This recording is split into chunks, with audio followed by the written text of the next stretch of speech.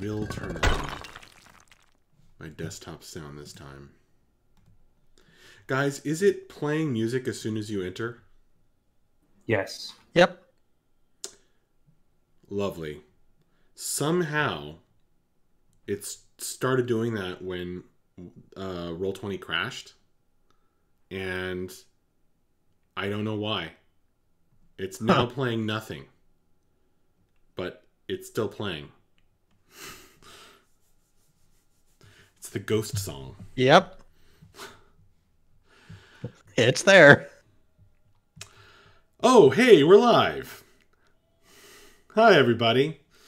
Welcome to another session of the Wildlands campaign. We are doing a short session this evening, just an hour long. We are going to be missing one of our players on Saturday, so we will have our regular game on Saturday night, but I wanted to enable M to join us for this evening, as it might be an important turning, or at least decision-making point for the party. We'll see. And I wanted her to be able to participate in that, and, you know, it's always good to get more D&D into 1 week. So, we are primed to have some fun now. I am currently not playing any music because I know there's a song that's playing on all my players' Roll20s. For some reason, Roll20 is borked at the moment. I have no idea why it suddenly, after it crashed, it just started playing music on startup. And I don't know how or why. But there you have it. So when that song finishes, guys, let me know if you're not hearing any more music, and I'll start some music that's not that one song. Roll20 had a critical failure indeed, Taladar. I take no blame for this. Guys, last time, you were at the Tower o' the Green, an elvish commune deep in the woods, actually north of the woods and into the edge of the Mistmire. You're half a day's journey into the Mistmire at this point.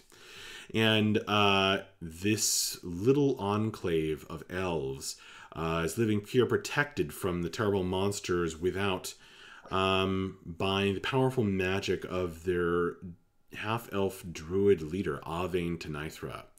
There are a number of interesting characters here, and Bliss especially has had a rather tense couple of interactions with one of them in particular, the blacksmith, who runs the Exalted Sword. What else? Maver was hit on by said half-elven druid. Not too creepily, but, you know, it wasn't necessarily reciprocated. But she did take her moment to ask him for a favor. An important favor having to do with her backstory. So we'll see how that plays out. What else? Dreams. 3 more people, 3 more members of the party had strange visions in the night. Actually, yes. 2 more people, I should say. 2 more people had strange visions in the night.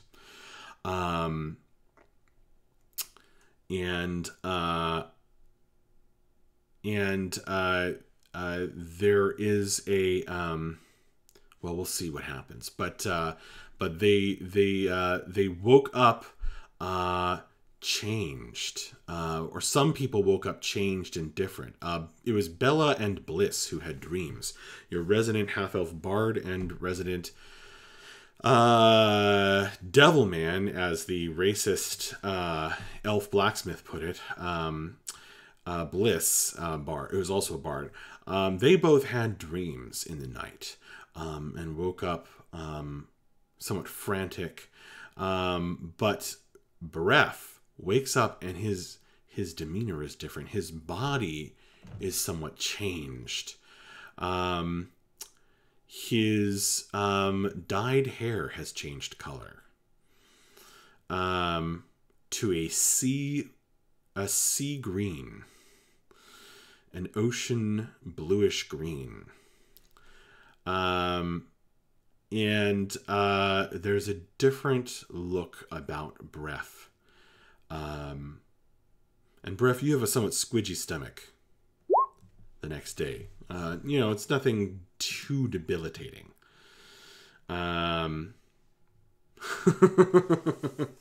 But some of you have awakened somewhat changed. And all of you have had some interesting things or interactions here at the Tower of the Green. Okay, you slept, you woke up, you ate some breakfast in the brothel here in the overgrown Tower of these elves. And the next morning you found all of these claw marks, great gouges, and some stones had been pulled out of the wall right outside where you've stored the eggs. For the night. And Avane wants to know if you guys know anything about this.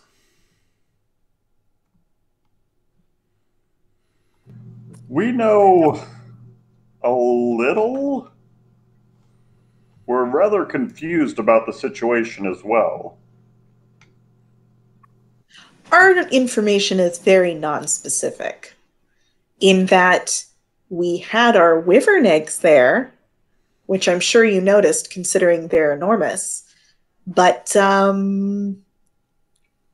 don't know what exactly is going on here.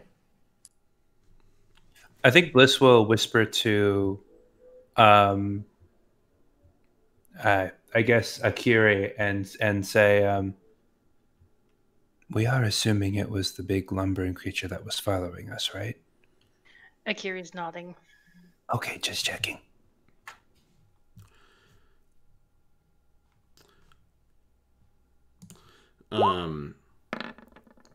Okay. Avane kind of looks at you all. You all feel as though he's looking directly at you. And he, after pausing for a moment, says, "Well, I see. Now, the fast foot crew is going to be leaving soon. We hope that you will stay with us for Man's Might, which is only 2 days away." Do we have time? He's aiming this question at Akiri. Don't we need to go to something that your event that you were trying to get to? Akiri looks thoughtful for a second, and I think we have time. We had double the amount of time that we needed to get there, and we've been making pretty good time as it is. Okay, I was just checking because we did just go through a dungeon. I didn't know if we needed to make up for any lost time, but if you say that we've got time, then that's okay. Yeah, we should be okay. So you will stay with us? Yeah. Yeah, I think so. How nice. Stay with you. It will be good to celebrate.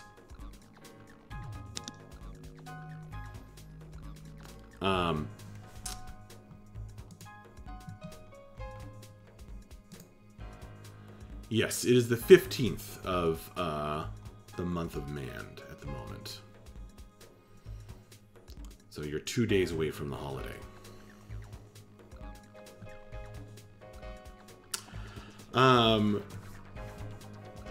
Silly Bean Fastfoot, the halfling of the leader of the other group, says, "Well, we ain't got time to hang around.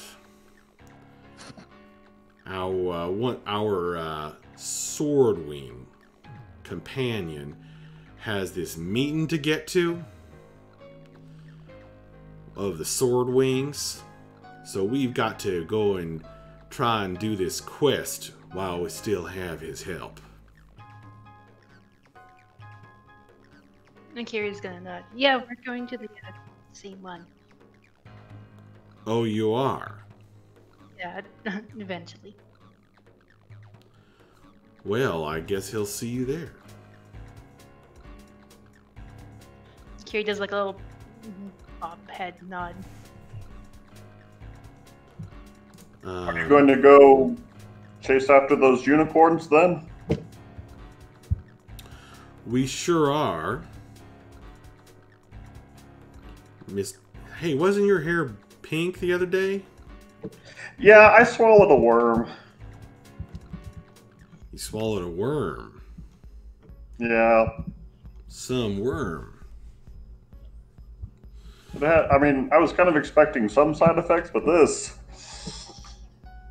I don't know if I'd call it a benefit or just... I don't know. I'm getting used to it. I think you pulled it off.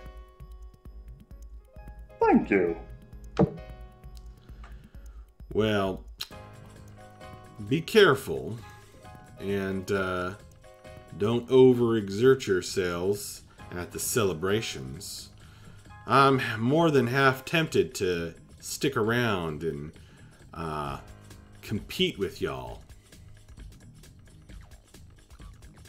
But as I said, we've got to get a move on if we're going to save those unicorns.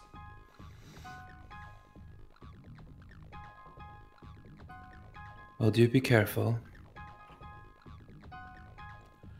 Thank you kindly. Before you leave, I realized we mentioned that we saw them. Did we actually give you the location of where that was?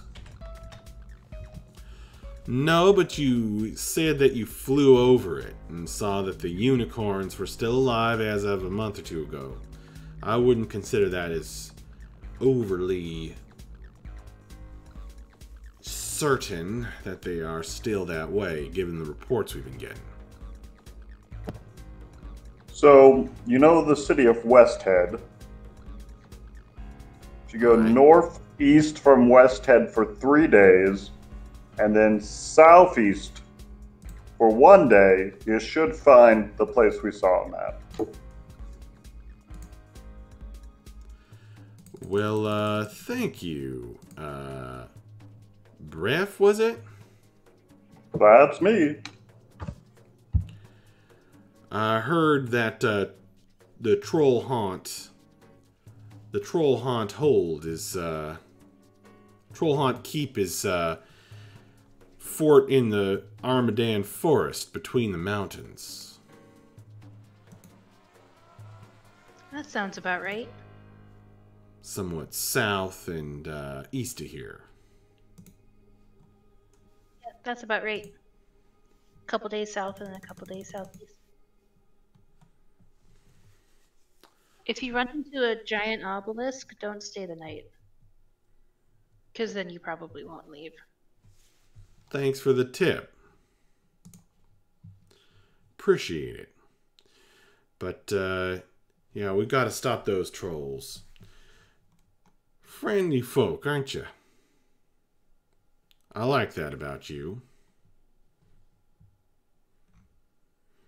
We try to be. Or I. Good. Well, if you're heading into the Mistmire after the celebrations, I'd suggest you watch out too.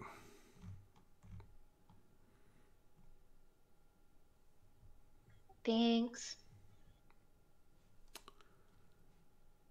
It's a dangerous place. And not just because of the legendary monsters.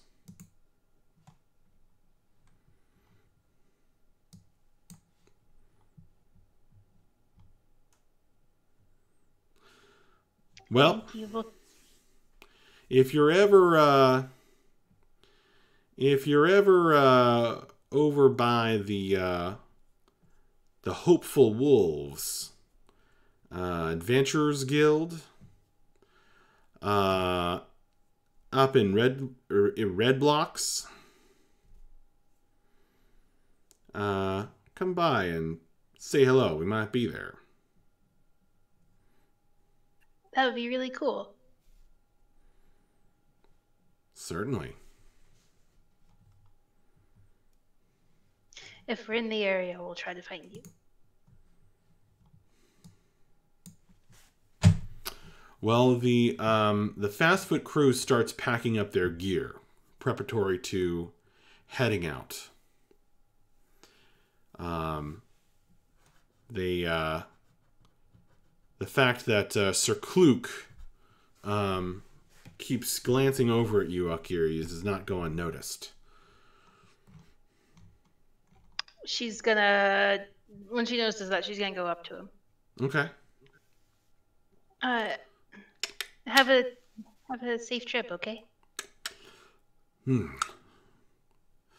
Safe flights to you as well. May Thank the you. wind be at your back. And you too.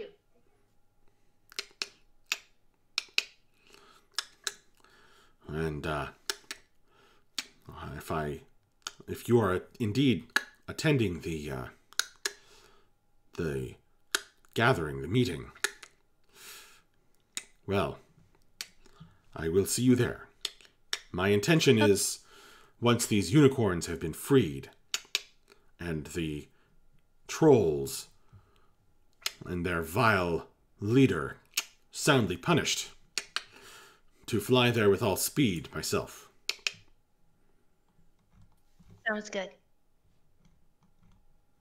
I think we're kind of meandering in that. What's that? We're kind of meandering in that direction, so we'll probably see you eventually.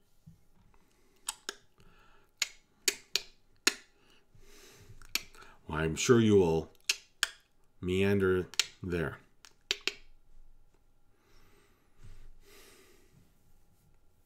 Okay, You're guys. not, and go do her own thing. All right, I'm going to try to play a song again. Let's try. Oh my god, it's working. I think it's just one particular playlist. If I play that playlist, it plays that song on top of whatever other song. Wild.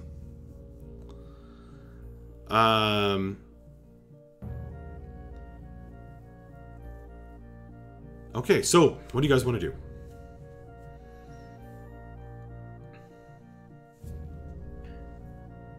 Bliss would like to investigate the footprints that we saw, they saw near our cart. Sure. I would like to request that those with sharper eyes come with him because he's not the best investigator. Kiri's gonna come with him. Those are her eggs, dang it.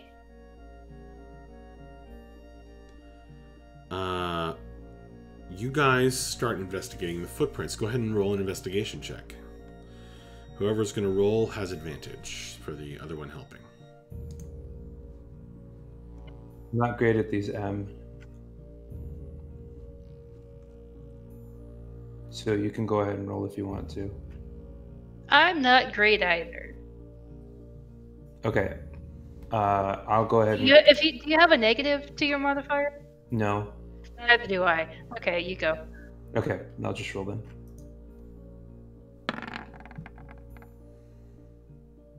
Well, can I use inspiration to re-roll?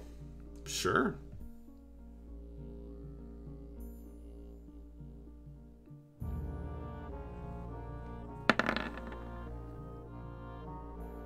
An 8. Well, I mean, you can tell these big lumbering footprints come out of and go back into the swamp.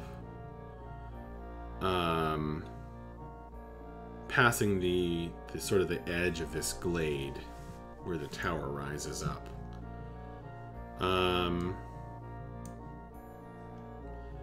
But more than that, you're not really able to tell.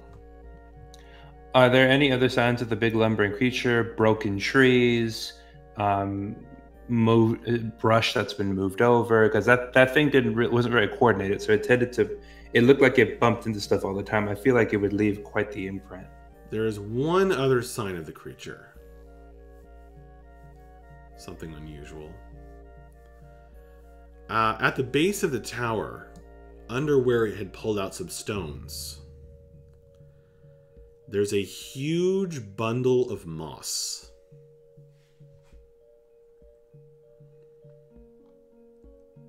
I wonder if it's trying to make a nest. I do remember when I woke up with the eggs that I had a bunch of moss on me. I suppose that might make some kind of sense. It seems to have some connection to some attachment to the eggs. Yeah, I agree.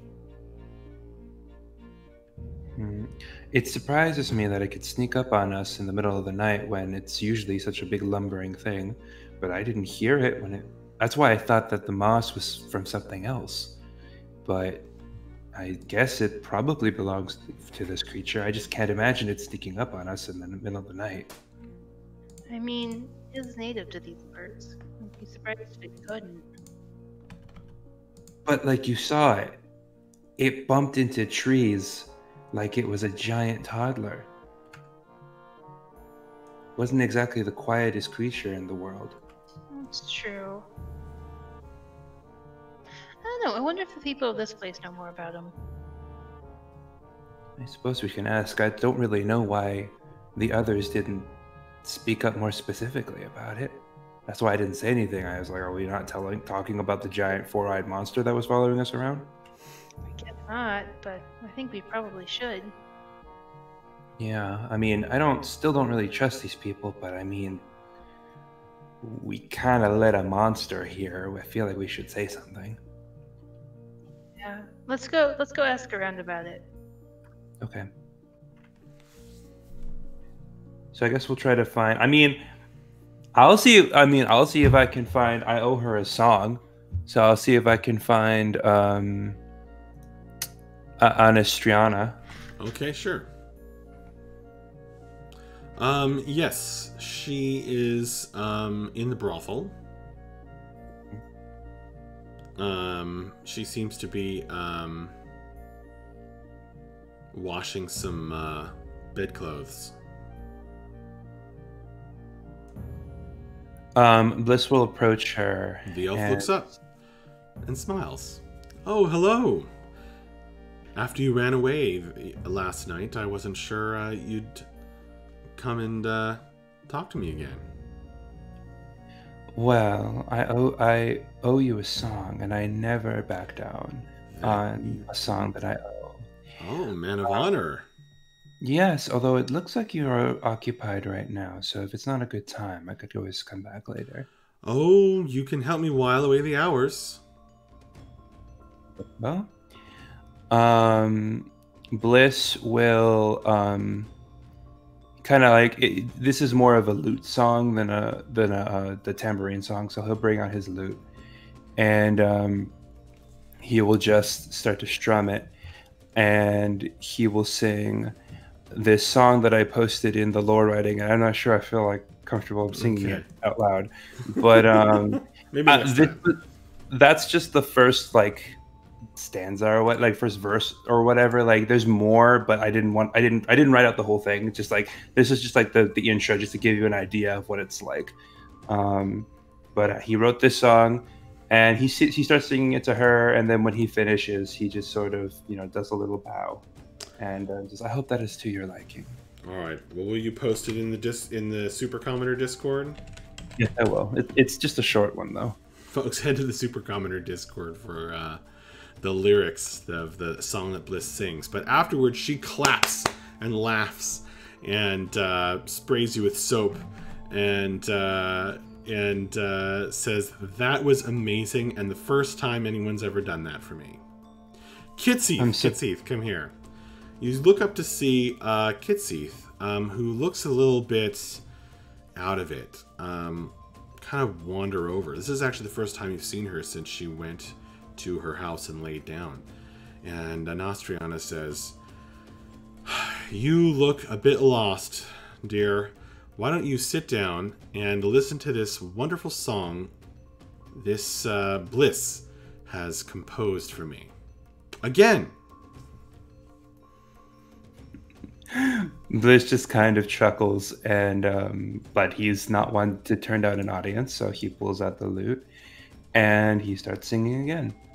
And he tries to add different flourishes and maybe tries to make it that so that he's singing more to Kitsi, even though it's Anastriana is the name of the song, just to change things up a little bit and make it more about her.